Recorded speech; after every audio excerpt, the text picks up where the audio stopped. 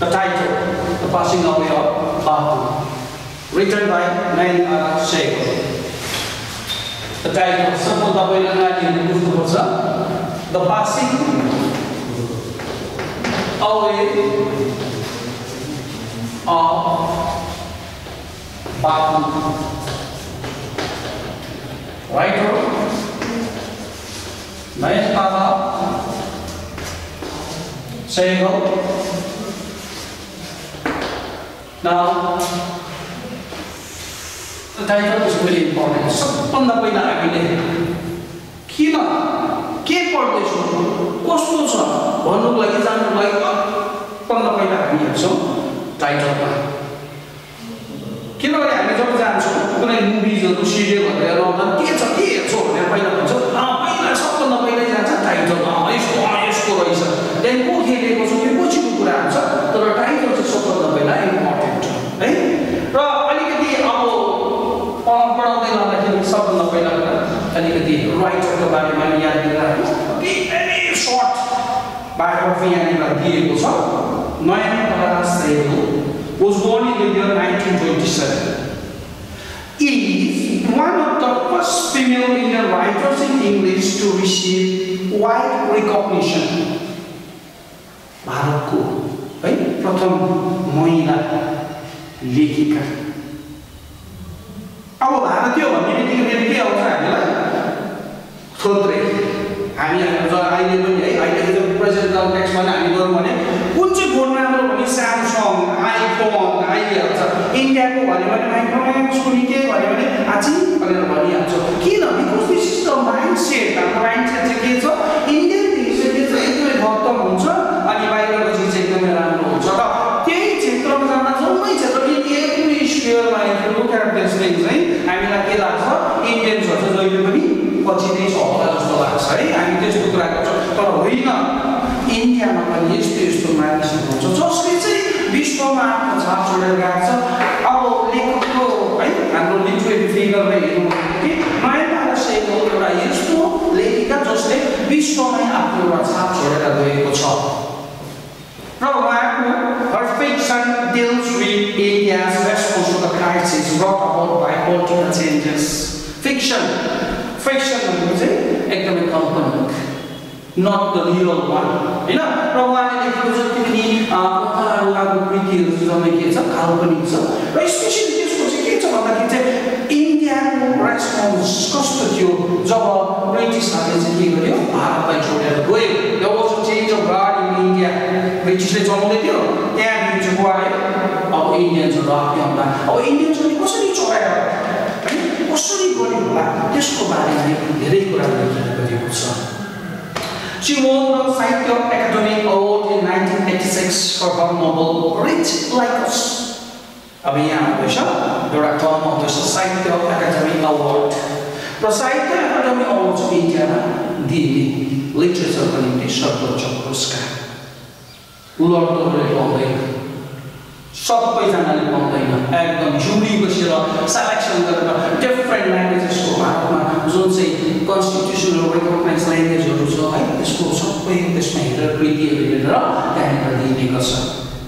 अब यहाँ साहित्य एकाडेमी भन्ने आइहाल्यो है र गोरुबथानमा हामीले गौरव मान्नुपर्ने एउटा कुरा छ यहाँनिर कि यस्तो सर्वोच्च भारतको सर्वोच्च पुरस्कार पाउने साहित्यको क्षेत्रमा जो चाहिँ पाउने हाम्रो गोरुबथानले पनि एउटा गौरव पाएको थियो जसलाई हामी के भनेर भन्छौँ हाइमदास राई किरात जो आज हामी माझमा हुनुहुन्न तर गोरुबथानमा एउटा चिनानी दिएर गएको छ साहित्य एकाडेमी पुरस्कारले सुसज्जित भएर गएको यो कुरा हामीले याद राख्नुपर्छ र यस्तो सर्वोच्च पुरस्कार पाउने व्यक्ति हाम्रो गोरुबथानमा थियो त्यस्तै गभर्नमा है उहाँले पनि पाउनु भएको 1986 मा पाउनु भएको छ र हर नोबल रिच लाइक अस भनेर लेखेको छ र एकदमै छोटकारीमा दिएको छ लेनिन राई र यस्तो लेखिकाले लेखेको जुन चाहिँ कथा छ त्यो कथालाई हामी पढ्न गइरहेको छौँ. Now come to the title, The Passing Away of Bapu. ल्याङ्ग्वेजमा यस्तो यस्तो शब्दहरू हुन्छ जसलाई हामी यस्तो प्रकारले चलाउँछौँ कि त्यो क्याटेगोरी त्यहीँबाट छुट्टिहाल्छ। अब विशेष गरेर पासिङ अवे, अहिले पासिङको धेरै माने आउँदैछ। यहाँ अब सिधै कुरा गर्दाखेरि मृत्युको कुरा आउँदैछ, बित्नु भएको कुरा आउँदैछ है। हामी जान्छौँ नि टक्कै गाउँमा एउटा मत्तुबाट सट्टै मऱ्यो भने के भन्छ, त्यो त खसेछ नि है। त्यहाँदेखि अलिकति एउटा राम्रो चिनेको मान्छे, उहाँ त बित्नु भएछ है। अझै राम्रो खालके मान्छे आयो भने अब उहाँ त है हिजो बित्नु भएछ नि। त्यही शब्द मर्यो भन्ने शब्दलाई नै कसैले खसेछ भन्छ, कसैले बित्नु भएछ भन्छ, कोही स्वर्गवास भयो भन्छ है। त्यस्तो खालकेबाटै भन्छ र त्यो एउटा उयो कस्तो कस्तो मान्छे है, कस्तो मान्छे चाहिँ हामी माझबाट बितेर जानुभयो त्यो चाहिँ आउँछ। र यहाँनिर द पासिङ अवे अफ बापु जुन चाहिँ छ, गान्धीजीको मृत्यु, यहाँ पासिङ अवे। पासिङको है इङ्ग्लिसमा भन्यो भने त धेरैवटा मानी भएर आउँछ। त अहिले अब फर द टाइम बिङ तिमीहरूलाई पासिङ अवे भनेर म के भन्न चाहन्छु, यो मृत्यु, बापुको मृत्यु है। डेथ अफ बापु भनेर भन्दा पनि हुन्थ्यो होला, तर यहाँनिर सिधा के गर्यो, पासिङ अवे अफ बापु। एउटा श्रद्धा, यहाँनिर पनि एउटा श्रद्धाको छ। बापु बापु एउटा लडतरो फिगर होइन। बापु भन्ने बित्तिकै हामी यस्तो खालको एउटा व्यक्तिको हाम्रो अगाडि आउँछ जसले भारतवर्षलाई चाहिँ स्वतन्त्रता दिलाएको थियो, सिधै आउँछ। It's not that it's only Gandhiji, but his contribution was such that everybody thinks, whenever we think about our political freedom from the British, we always think Gandhiji. So that is why he is called the father of the nation. र त्यस्तो father of nation को मृत्युको बारेमा लेखेको छ। So definitely you are going to have a story about this particular person, Bapuji है। र बापुजीको कुन च्याप्टर चाहिँ हामी पढ्छौँ भन्दाखेरि अन्त भएको च्याप्टर। त्यो च्याप्टर अन्त पश्चात कस्तो थियो त्यही लिएर यहाँ लेखिएको छ। सानोबढी यहाँनिर जेस्ट है दिएको छ। The text, an extract from Nayanthara Sehgal's memoir Prison and Chocolate Cake recounts the incidents following the death of Gandhiji. अब यो जुन चाहिँ कथा छ एउटा ठुलो अर्कै एउटा नाम भएको शीर्षक भएको एउटा कृतिबाट निकालिएको, एक्सट्र्याक्ट गरिएको। र यहाँ चाहिँ के चाहिँ छ भन्दाखेरि चाहिँ गान्धीजी कसरी मार्यो के मार्यो होइन, तर गान्धीजी मरे पश्चात, उहाँको मृत्यु भए पश्चात कस्तो खालके घटनाहरू घट्यो त्यो घटनालाई चाहिँ यहाँनिर देखाइएको छ। It vividly describes not only the author's personal sense of loss, एकदमै स्पष्ट रूपमा चर्लङ्ग रूपमा खाली लेखिकाको मात्रै उहाँको व्यक्तिगत रूपमा कस्तो प्रकारको त्यहाँनिर लस भयो त्यसलाई मात्रै देखेको छैन, but also the collective grief of the entire nation at the passing away of Mahatma Gandhi. सर्वोच्चमा सबैमा भारतवर्षमा चाहिँ जस्तो गान्धीजीको मृत्यु भयो त्यहाँदेखि चाहिँ मान्छेले कस्तो प्रकारको त्यसको त्यो वेदना पीडा कस्तो प्रकारको चोट पायो र त्यसको त्यो व्यक्त कसरी गर्यो त्यसलाई नै यहाँनिर गरेको छ। So it's a story about the incidents that took place after the passing away of बापु है। र युनिट 1, अब युनिट 1 बाट सुरु गरौँ। लेखिकाले यो नरेसन है कथा भन्दैछ। I was having tea at home on the evening of 30th January 1948 when I was called to Birla House by an urgent telephone.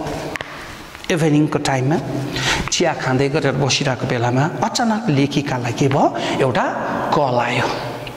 Call केमा आयो भन्दाखेरि अब अहिले चाहिँ हामी चाहिँ कल भन्ने बित्तिकै मोबाइल आइहाल्छ है नानी हो, यो मोबाइलको जमानाको होइन, यो it's a time when there was no such things है, त्यस्तो थिएन।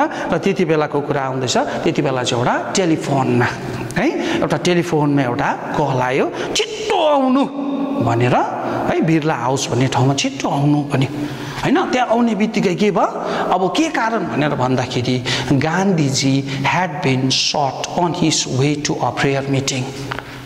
त्यहाँनिर भनिदियो किन चाहिँ आउनु भनेर सायद सोद्धाखेरि गान्धीजीलाई के गर्यो, गोली हान्यो है। उहाँ कहाँ जानु हुँदै थियो, प्रार्थना गर्नमा जानु हुँदै थियो र त्यहाँ जाँदाखेरि के भयो, त्यहाँनिर उहाँलाई गोली हान्यो। ल है, आई वाज नम विथ सक as I got into the car. त्यो खबर पाउने बित्तिकै लेखिका त यस्तो भयो है होस हवा सबै उडेर गयो ऊ उठ्नु चाहिँ उठ्यो उठेर जाँदैछ यसरी गाडीमा चढ्दैछ तर उसलाई के भयो केही थाहा छैन एक्ज्याक्टली व्हाट इज ह्यापनिङ के भयो होला कस्तो भयो केही थाहा छैन सक ऊ त एकदमै सक भयो के भयो गाडीमा चढ्नु चाहिँ चढ्यो तर उसलाई थाहा छैन म कहाँ जाँदैछु के गर्दैछु भन्ने खालके उसलाई त्यस्तो खालके लाग्यो है एट द बिर्ला हाउसमा पुग्यो है पुगे पश्चात गान्धीजी's relatives and followers had gathered around his body त्यो बिर्ला हाउसमा जब पुगे पश्चात के भयो अब त्यहाँनिर देखियो गान्धीजीको सबै गान्धीजीको सन्तानहरू मात्र होइन अरू जति पनि अनुयायीहरू थियो है फलोवर्सहरू थियो सबजना त्यहाँ आएर है उहाँको पार्थिव शरीर त्यहाँ राखिरहेको थियो उसको वरिपरि बसिरहेको थियो है त्यहाँनिर बसिरहेको छ There was silence in the room as Gandhiji breathed his last. सम्पूर्ण त्यो कोठामा त्यो कमरा नै यस्तो चकमन्न भयो एउटै पनि त्यहाँनिर आवाज निस्केन जब गान्धीजीले आफ्नो अन्तिम श्वास जब लिए है जब गान्धीजी मर्नुभयो बितेर जानुभयो त्यो कक्षा त्यो जुन चाहिँ कमरा छ यस्तो चकमन्न सान खालके एउटै पनि आवाज नभएको ठाउँ थियो त्यस्तो खालके भएर त्यहाँनिर बसिरहेको Words of Bapuji's death that spread through Delhi like a flame fan by wind. अब यो लुकाएर लुकी बस्ने हुँदैन है जस्तो मृत्यु भएको खबर आयो त्यो खबर चाहिँ आगो डढेरो यसरी जब सल्केर जब फैलिँदै जान्छ हावा चलेपछि एक दिन आको यस्तो चिनो सरेर गयो त्यो जम्मै खबर चारैतिर यस्तो डरलाग्दो छिटो फर्क्यो कहाँनिर भन्दा दिल्लीको त्यो ठाउँमा जहाँनिर चाहिँ गान्धीजीको मृत्यु भएको थियो त्यहाँनिर यस्तो डरलाग्दो छिटो फैलिएर गयो चारैतिर गयो है सुन्ने बित्तिकै sad groups of men and women had collected around Birla House सबै उदास भएर भिडको साथमा मानिसहरू सबजना पुरुष स्त्री सबै आएर वरिपरि त्यो जुन घरमा गान्धीजीको पार्थिव शरीर राखेको थियो त्यो घरको अगाडि भेला हुन थाल्यो out of every window one could see a brown floor of faces प्रत्येक खिड्कीबाट यसो खोलेर हेर्दाखेरि जसको पनि अनुहार थियो त्यहाँनिर एउटा निराशा छाएको थियो यति साह्रो निराशाले छाएको अनुहारलाई हेर्न सकिन्थ्यो they did not make a sound र अचम्मको कुरा चाहिँ के छ भन्दाखेरि they did not make a sound there was an unnatural silence अचम्मको कुरा चाहिँ के छ भन्दाखेरि मर्छ ए होला मरे नि यस्तो भन्ने यहाँ त कसैले भनेको छैन कसैले एक शब्द पनि निकालेको छैन यस्तो खालके चक्कबन्न थियो कि त्यो अप्राकृतिक एकदमै अननेचरल मरे पश्चात त मान्छेले रुनु पनि बिलाउन गर्नु पनि किसिम गर्नु पनि यस्तो उस्तो भन्नु पनि तर त्यहाँ कसैकोमा शब्दै निस्केको थिएन बडो अचम्मको कुरा त्यहाँनिर छ यहाँनिर भन्दैछ अननेचरल साइलेन्स त्यस्तो नहुनु पर्ने मान्छेले त्यसको रेस्पोन्ड गर्नुपर्ने किसिम प्रकारले गर्नुपर्ने रुनु कराउनु धेरै कुरा गर्नुपर्ने तर केही भएको थिएन सबजना मानव सबै स्ट्याच्यु भएर है सबै मूर्ति भएर बसिरहेको छ It was as if time stood still for those few minutes. यस्तो थियो मानव समय केही क्षणको लागि ठप्प अडिएको थियो स्टप कोही छैन बोल्नु चोल्नु केही छैन सबजना सब भएर बसिरहेको छ चारैतिर मान्छे त्यहाँनिर आएको थिएन भनेको होइन सबतिरबाट भिड लागिरहेको छ भिडबाट बसिरहेको छ खिड्कीबाट हेर्दैछ दैलोबाट हेर्दैछ चारैतिरबाट हेर्दैछ तर कसैको मुखबाट एक शब्द निस्केको छैन मानव समय चाहिँ एकछिनको लागि त्यहाँ अडिएर बसेको छ थामेको छ यस्तो खालको सिचुएसन चाहिँ गान्धीजीको ठिक मृत्यु भए पश्चात थियो जस्तो गान्धीजीलाई गोली हानी हत्या गर्यो भनेर यो खबर फिजिँदै गयो मान्छेहरू यस्तो प्रकारले रियाक्ट गर्यो यस्तो प्रतिक्रिया है यस्तो खालको प्रतिक्रिया मान्छेबाट भएर गयो भारतीयहरू सबै स्तब्ध भएर बसे all of them stunned. The people were too stunned to speak in the beginning. साँच्चै त्यो खबर पाउने बित्तिकै सुरुमा त मान्छे त बोल्नु पनि सकेन. टु स्टन टु स्पिक भनेको यस्तो स्टन भयो कि बोल्नै सकेन. कसैले बोल्नु सकेन. गान्धीजी खस्नु भयो अरे, गान्धीजी हत्या भयो अरे, यस्तो भयो अरे, कसैले पनि भन्नु सकेन. कसैले पनि सायद most probably they don't believe that. मान्छेलाई लाग्यो होला सायद सबैभन्दा ठुलो कुरा चाहिँ के भयो, होइन हाम्रो बाबुजीलाई त्यस्तो त कहाँ गर्छ, कसले गर्छ, कहाँ बाबुजीको को थियो दुश्मन, बाबुजीलाई चाहिँ कसले चाहिँ गोली ठोक्नु जान्छ. सायद सबैकोमा यही थियो होला. सायद उनीहरूलाई लाग्यो होला यो चाहिँ झुटो, यो झुटो खबर हो. सायद उनीहरूलाई त्यस्तै लाग्यो होला. होइन, गान्धीजी हामी माझमै छौँ किनभने हामी है हाम्रो आफ्नो प्रियजन, होइन आफ्नो प्रियजनलाई कहिले पनि एक्सपेक्ट गर्दैन यसरी भएर. र त्यस्तो खालके सुन्दाखेरि एट कहाँ हो, होइन हो, हावा कुरा नगर भनेर हामी भन्छौँ. मैले त हिजो त देखेको, अघि बिहान भेटेको, हाम्रोमा त्यस्तो खालके रियाक्सन आउँछ. हामी बिलिभ गर्दैन, झुटो नबोलै भन्ने हुन्छ. सायद मोस्ट प्रोबाब्ली यस्तै खालके मान्छेको मन मस्तिष्कमा भयो होला, यही खालके विचार आयो होला र उहाँले गर्नु सकेन है, रियाक्सन हुनै सकेन. तर अब सत्यलाई दबाएर दबिँदैन है, सत्य कुरा त आउँछै आउँछ है. Later they clamored wildly, shouting and crying. हैन, तर जब अब कन्फर्म भयो है, कन्फर्म भयो कि पक्का यो घटना चाहिँ के हो, सत्य हो, गान्धीजी अब हामी माझमा रहेनन्. जब यो कुरालाई भयो एकछिन पश्चात, जब यो घटनाको पुष्टि एकदमै भए पश्चात सबैजनालाई अब के हुन थाल्यो, अब चाहिँ एकदम त्यहाँदेखि चाहिँ तिनीहरू पागल जस्तै भयो है. एकदमै सबजनाले जोड जोडसँग चिच्चाएर भन्नु थाल्यो, कसरी भयो, कसले गर्यो, के गर्यो, त्यस्तो हुनु थाल्यो. अनि कराउनु थाल्यो, चिच्याउनु थाल्यो. अनि साथसाथमा मान्छे रुनु पनि थाल्यो. त्यहाँदेखि रुन थाल्यो. साँच्चै गान्धीजीले अब हामीलाई छोडेर गयो भनेर रुन थाले. They जोस्टल one another in a स्ट्याम्पेड to brake into the house. त्यो जति पनि बाहिर भेला भएर बसेको थियो, उहाँले सायद एक्सपेक्ट गरेको थियो होला कि अब चाहिँ होइन यो त झुटो खबर हो भनेर भन्छ भनेर सोचेको थियो होला. तर जब पुष्टि एकदमै यो त सत्य हो भन्ने जब भयो, अब उनीहरू बेकाबु भएर गयो. मान्छे भिड, त्यहाँनिर त्यो भिडमा टेल्लम टेला गरेर एकअर्कालाई टेलम टेल गरेर हामी हेर्छौँ हो कि होइन, सायद त्यही भन्यो होला, देखाउनुहोस् हामीलाई, हामी हेर्छौँ यो कुरा हो सत्य हो कि होइन भनेर हुँदाखेरि अब त्यहाँनिर के भयो, धक्कामुक्की हुन थाल्यो, यस्तो डरलाग्दो हुन थाल्यो. अनि त्यहाँनिर जुन चाहिँ है त्यो गेट लगाएर राखेको थियो, त्यो गेटलाई फत्काएर भित्र पस्ने अब उनीहरूले के गर्नु थाल्यो, कोसिस गर्नु थाल्यो है. यस्तो खालके हुन थाल्यो. अब सिचुएसन त त्यहाँ त बिग्रेला जस्तो भयो. त्यसलाई अब कहीँ न कहीँ सपार्नु पनि सायद कसैको मनमा आयो होला, कसैकोमा सद्बुद्धि आयो होला र के गर्यो, त्यहाँ कसैले आएर गरे पश्चात के भएछ, they com a little when it was announced that they would be allowed to see Gandhiji before the funeral. है, त्यहाँनिर के गर्यो, सायद कसैले त्यहाँनिर है त्यहाँनिर ल्याएर के भन्यो, तपाईँहरूले यस्तो नगरिदिनुहोस्, यसरी हुँदैन, तपाईँहरू सबैले गान्धीजीको पार्थिव शरीरलाई भेट्न सक्नुहुन्छ, मलाई हामी जान अगाडि होइन फ्युनरलको अगाडि चाहिँ हामी तपाईँहरूलाई देखाउँछौँ, एकपल्ट तपाईँ सबले भेट्न सक्नुहुन्छ, यस्तो नगरिदिनुहोस्. सायद त्यो भन्दा भन्दा भन्दा बिस्तारै मान्छे के हुन थाल्यो, साम्य हुँदै गउन थाल्यो. बिस्तारै अलिकति शान्त भएर आयो. त्यो भिड है यस्तो खालके भएको थियो, त्यहाँनिर त त्यो बेकाबु भइसकेको भिड बिस्तारै गयो. सायद गान्धीजीको त्यो जुन चाहिँ एउटा है विषयमा लिएर नै गान्धीजीलाई नै फोकस गरेर भन्ने हुँदाखेरि चाहिँ यो सबै चाहिँ सायद मान्यो होला है. र त्यहाँनिर त्यो प्रकारको एउटा यस्तो अवस्था त्यहाँनिर आयो. अब when one is faced with the shock of a loved one's death, one whimpers. अब हामी जिन्दगीमा हामी सबैजना नै के गरेको छौँ, यो मृत्यु भन्ने कुरादेखि टाढो बस्न चाहन्छौँ. कसैले पनि यो चाहँदैन. तर जब मृत्यु आउँछ त्यसलाई कसैले के गर्न सक्दैन, काट्न सक्दैन.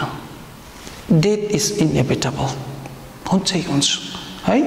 अब जब यो डेथ चाहिँ घरमा आइपर्छ, प्रत्येकको घरमा जब आइपर्छ, त्यति बेला अब सबैको मनमा एउटै कुरा आउँछ है, एउटै कुरा आउँछ.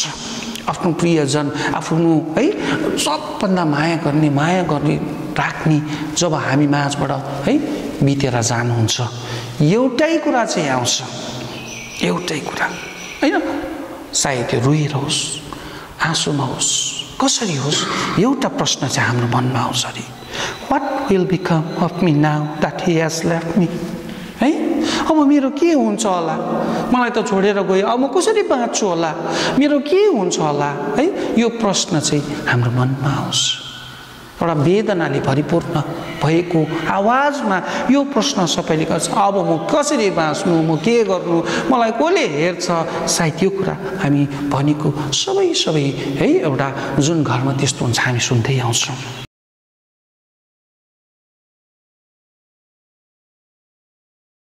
त्यहाँ जतिजना पनि बिलाउना गर्नु आएको मानिसहरू थिए जतिजना पनि थिए उनीहरू सबैको अनुहारमा सबैको मन मस्तिष्कमा एउटै मात्रै प्रश्न थियो ल अब हाम्रो के हुन्छ होला हाम्रो के हुन्छ सबैले यही सोच्दै थिए the look like lost children आज सम्पूर्ण भारतीयहरू एउटा हराएको बालक जस्तै गरेको भिडमा हराएको बालक कहाँ जाउँ कता जाउँ कुन दिशामा जानुपर्ने है म कहाँबाट आएको थिएँ ला मेरो खोइ मेरो परिवारजन कहाँ गयो मेरो आमा बाबा कता होला ला त्यस्तो भिडमा कहाँ खोज्नु है बिचमा बसिरहेछ भिडमा गरिरहेछ आफूलाई एक्लो महसुस गरिरहेको त्यस्तो खालके भइरहेको आज भारतीयहरूले महसुस गरिरहेको थियो It was the question in many of our hearts as we sat still shocked and unbelieving. सबै हामी जतिजना भित्र बसिरहेको थियौँ सबैको मनमा यही प्रश्न लिएर बस्यो अब चाहिँ के हुने हो हामीलाई कसले मार्गदर्शन गर्ने कसले अगाडि बढाउने जसले आज यस्तो कठिन विकट परिस्थितिबाट हामीलाई यहाँ ल्याएर एउटा सुन्दर बिहान दिएर गएको थियो अब त्यो सुन्दर बिहानमा हामीलाई अगाडि बढाउनु अगावै उहाँको के भयो हामी माझबाट मृत्यु भएर गयो हामीलाई छोडेर जानु अब कसले मार्गदर्शन गर्छ बसिरहेको छ सबैजना सक्ड विश्वास लागेको छैन विश्वासै लागेको छैन सक स्टिल अनबिलिभिङ होइन होला उहाँ गान्धीजीको शरीर अगाडि राखिरहेको छ देखिरहेको छ कि गान्धीजी अब हामी माझमा छैन तरै पनि कस्तो लाग्दैछ भने होइन उहाँ त होइन होला उहाँ त मन भएको छैन होला उहाँ त हामी माझ नै छ होला अझै पनि छ होला जस्तो लागिरहेको छ देखिरहेको छ आँखाको अगाडि एउटा पार्थिव शरीर बसिरहेछ डेड बडी देख्दै पनि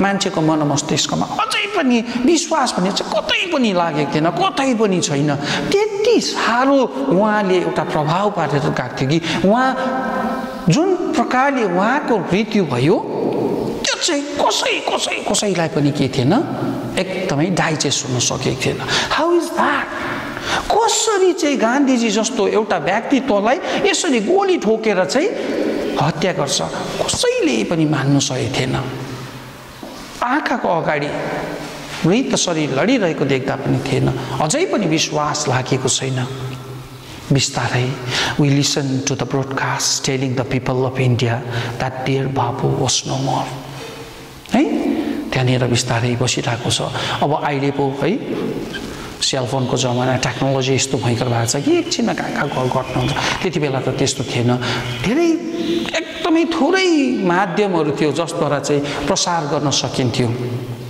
र त्यस्तै एउटा त्यति बेलाको समयमा रेडियो है रेडियोबाट हुन्थ्यो त्यो रेडियोले नै अब बिस्तारै के गर्नु थाल्यो प्रसारण गर्नु थाल्यो ब्रोडकास्ट गर्नु थाल्यो कि गान्धीजी अब हामी माझमा छैनन् गान्धीजीको मृत्यु भयो गान्धीजीलाई यसरी हत्या गरियो यस्तो प्रकारको बिस्तारै मान्छेलाई है जानकारी दिँदै है गएको है त्यहाँनिर रेडियोबाट त्यो प्रसारण भएको बिस्तारै उनीहरूको कानमा सुन्दै आइरहेको छ सुन्दैछ अगाडि सबुत पनि छ तरै पनि मन र मस्तिष्कले भने मान्नै सकेको छैन यस्तो खालके एउटा सिचुएसन चाहिँ त्यो समयमा भएको थियो र गान्धीजी त्यतिको प्यारो त्यतिको एउटा प्रभावशाली व्यक्ति थिए जसको मृत्युलाई मान्छेले एकदमै स्वीकार गर्नु मानेको थिएन it's not only about one person it's not only the writer